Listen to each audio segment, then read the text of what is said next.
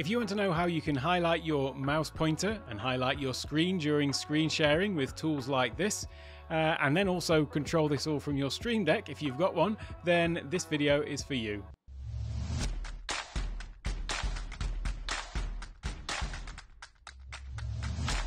Hello and welcome to Take One Tech. My name's Alec, and today we're going to be talking all about how I do the annotations basically on my screen, or highlight my cursor when I'm doing screen sharing in these videos. It's something that I've had a few questions about just over the last few days, so I thought I'd just give you a quick overview of exactly how I do it, the app that I use, and also how I've integrated this with my Stream Deck. So if I just come over to my desktop for 1 second.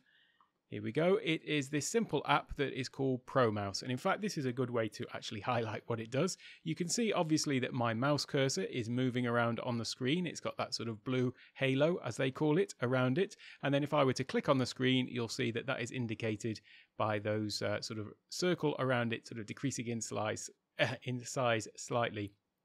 The other thing that you can do is you can actually magnify an area of the screen. So I could, for example, hover over here and say, the price of it is $3.99, and great first name, by the way, for the developer, Alex Summers. And yeah, so this is where you can get it from the App Store. I'll leave a link in the description down below as well.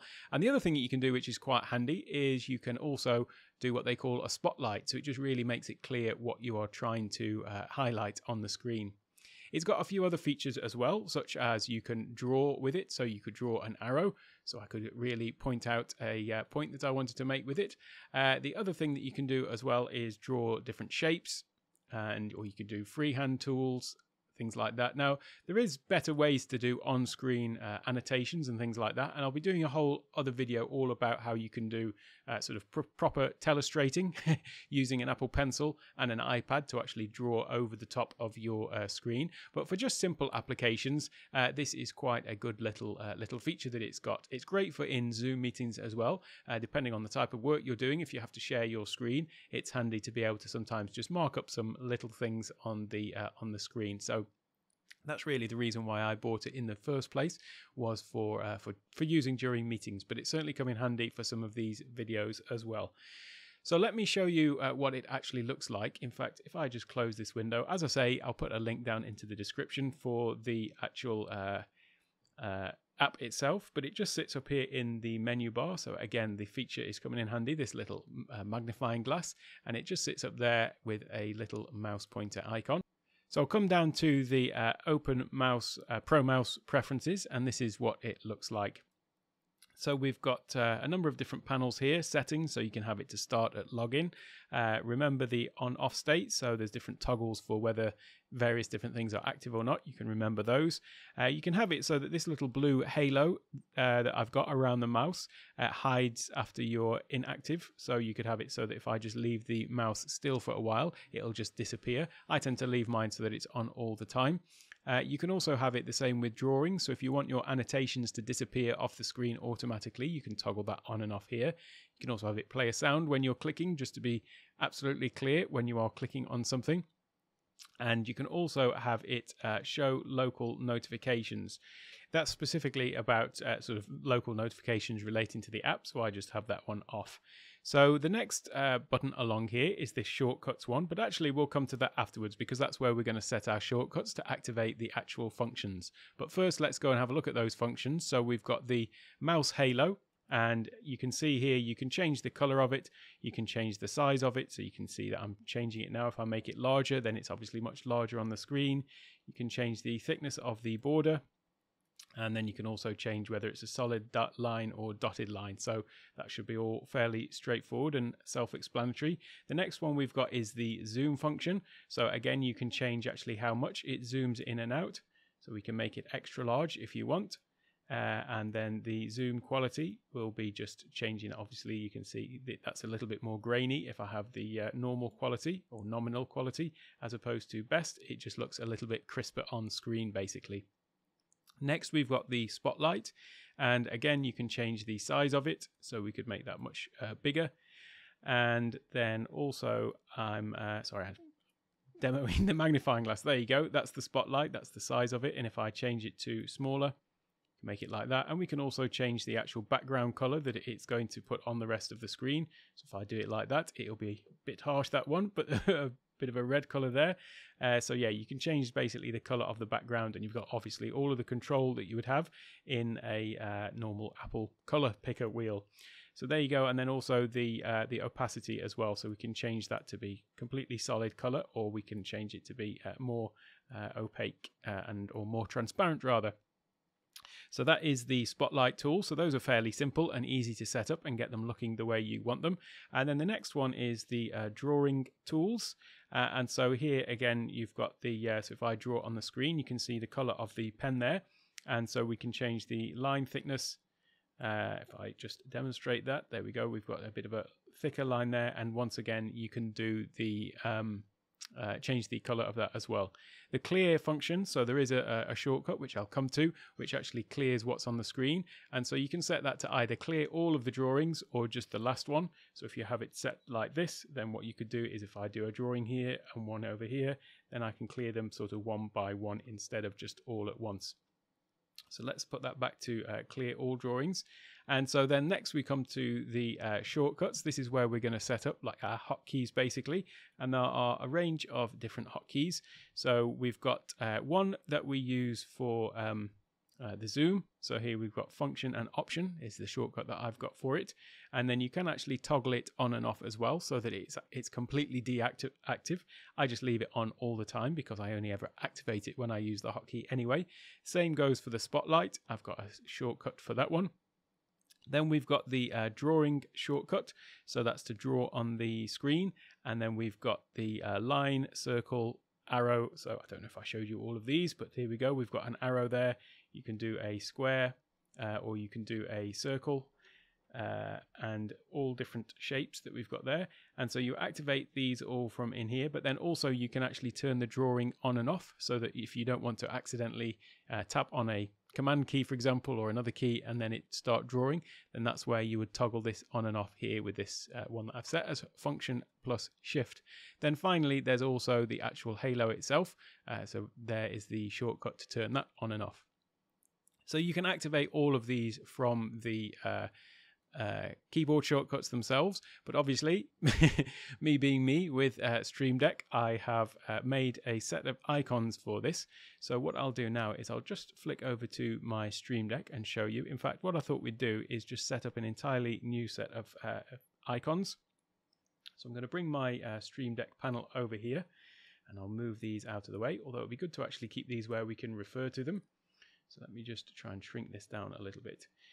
Now, incidentally, I've got a Stream Deck XL on my desk, which is my main Stream Deck that I use. But also for other applications, sometimes I just use a Stream Deck app on the phone. So if you weren't aware, you can actually get Stream Deck for the mobile, and it's available there on a subscription basis. I think it's around $3 a month if you just want to use it as an app on your phone. But there is a free trial as well. So if you don't already have Stream Deck, then that is a great way to actually go in and try that. So I'll leave a link in the description as well to the application on the iOS App Store as well for that. So what I thought we'd do is just actually build out this sort of set of icons, or set of actions rather, to control our Pro Mouse. And yeah, I've also made an icon pack for it as well. The icon pack is available in the store on my website, so I'll leave a link to that as well. But basically, if you go over to my website, then you'll see there's a little link at the top that just says store. And so if you click on that, then you'll find there I've got various different icon packs and things like that that you can buy. So this will be in there, just a couple of dollars. It's just 10 icons. So I'll make that available there, takeonetech.io. And then if you want to go direct, it's /store. And yeah, that's also the place. If you ever want to get in touch, then there's a contact form on my website as well. But anyway, back to the demonstration.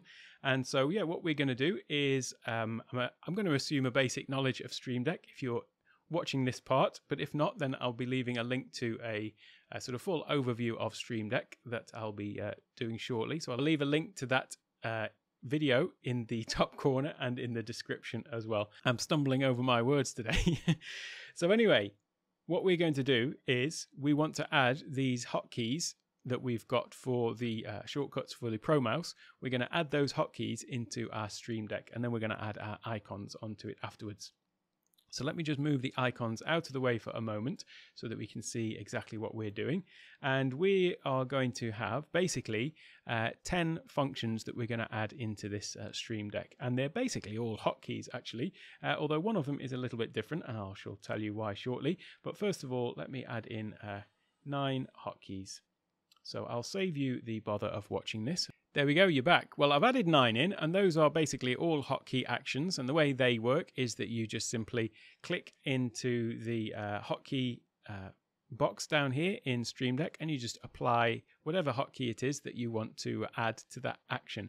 Now, I've left one blank, and that is because for the one to actually activate the halo, I've done something a little bit different, and I use this trick quite a lot in my Stream Deck actually, which is if you were going to activate this, and let's just say for some reason your Pro Mouse was not already active or not already open, then obviously these actions wouldn't actually do anything. So the very first time that you activate it, what I do is I use a multi-action. So I click in here and do create multi-action, and that allows us to add multiple different actions into one single button. And then I go and edit this multi-action, and the first thing I set it to do is actually open an app. So this is one of the functions that we've got in here. You can add open app. So I'll just drag that one in, and then I'm going to do the hotkey. And the reason I do that is because if the app isn't open, then this will actually open the Pro Mouse app. And if it is open, then it doesn't make any difference anyway. It would just sort of switch to it. But it's just a good little thing to do in case you ever actually forget to have it activated, and then you end up trying to give a demonstration and you've got to think about opening the app and all those sorts of things. You can obviously have it running in your menu bar as a default and set it to open on startup. But yeah, this way it just makes sure that it is open. So yeah, if I just drag this across, then you will see what I'm doing. Opened on another monitor obviously, so you just do a search for the app. So if I type in Pro Mouse here, it should come up. There we go, it's down there somewhere. So I'm going to click on that one and click open. So now we've got the first action here is to open Pro Mouse, and then what we want to do is come over to our shortcuts, and if you keep these open, it will make this whole process very simple. So the mouse halo on and off is function plus command. So I just come over to this next one down, this hotkey. Come down to the click to assign hotkey, and if we just tap the function and command, it adds that in as the hotkey. So now if I just come back out of this multi-action, and so it's been saved, what we might want to do is just add a name onto it. So it will be clear, but if I just call that one halo.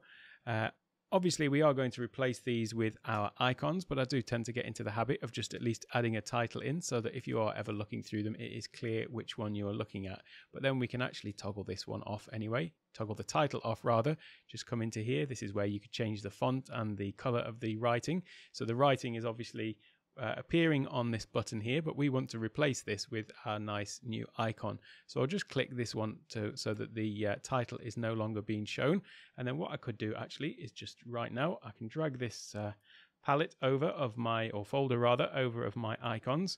And so this is the one that we're using for our halo icon. So if I just drag this one over and just drop it on here now, there you go, we've got our nice pretty first icon.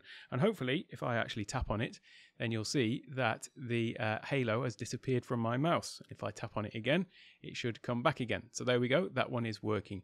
All the rest are pretty straightforward really, because all we're going to do is we're going to go down that list of shortcuts and we're going to assign those in here. So I'll just do a couple of them and then I'll skip on so that you don't have to watch me do them all. But yeah, if I click on here, then let's say that this one would be our zoom feature, for example. So here the zoom shortcut is function plus option. So I'll click in here and I'll just press function option. There we go. That one's popped in, and let's just title that one as well so we know what it is. So I'll title that one as zoom. And then let's turn off the title from the button again. And then I'll grab my icon for that one. So I'll drag this one over. Whoops. I'll drag it onto the wrong place. I've been using this Stream Deck for quite a while, but I still keep trying to actually drag the icon and drop it over the button area itself, whereas you have to actually do it down here. I can't help but think that would be quite nice if you could just drop it straight onto the actual board rather of where the buttons are, but never mind. I always still catch myself out doing that. So yeah, this is where you need to drop it. So let me just do one more as well. We'll go on to this one. So let's say that this one is going to be the spotlight feature. So let me just come and see what the shortcut was for that. You can change all of these to be whatever shortcuts you want. So that spotlight I've got as function and control. So I'll click on here and then do function and control like that. Oops, I'm clicking in the wrong place. Don't know what's happened to me today. I obviously haven't had enough coffee. There we go. Function and control. I'll click in there. That's better. So we've got that one now. And if I drag the spotlight over, and I'm going to drag it to the right place this time. Let's drag that into there. Having to think about that one. And then, yeah, let me just change this to spotlight. There we go. And I'll take that title off the button because it's clear from the icon exactly what it is. So I'll just pause for a second and I'll skip ahead and I'll do all of the other ones so that you can see what it will look like when it's all finished. Well, there we go. I've got all of those buttons in now. So now we've got the one for the halo. We've also got the zoom one. We have a spotlight one. We've got the one that we can actually toggle on and off, the drawing tools. And then we've got our little freehand tool here. I've just toggled off my drawing tool, so that might be why those aren't working. So here we go. We've got our little drawing tool there. I've got the eraser below it, which will clear all those drawings off. We've got our circle, our square, our arrow just down here. And yeah, so that is how you can do all of that with Stream Deck. And so yeah, those icons are available on the website, takeonetech.io/store. And yeah, like I said, I'll leave a link to the actual Halo app in there as well. Just a bit of a short one then today. I hope you found that useful. If you did, then don't forget to go down and hit that like and subscribe button and leave any comments that you've got down there, any requests as well down there for videos, as this was sort of a viewer request. And yeah, I look forward to seeing you in another video. And until then, have an absolutely wonderful day. And I'll leave a link to some other videos over here on the right-hand side. See you again soon.